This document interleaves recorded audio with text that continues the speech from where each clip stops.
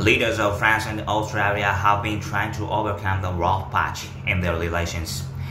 They want to improve ties that soared after a defense deal fell through. Now they are hailing what they called a new chapter. French President Emmanuel Macron welcomed the newly elected Australian Prime Minister Albanese to Paris on Friday. Albanese told reporters that Australia's relationship with France matters, and that trust, respect, and honesty also matter, and that this is how he will approach the relations.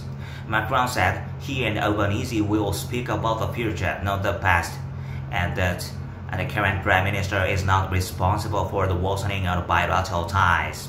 Last year, the administration of former Australian Prime Minister Scott Morrison cancelled the multi-billion-dollar contract to buy diesel-powered submarines from France.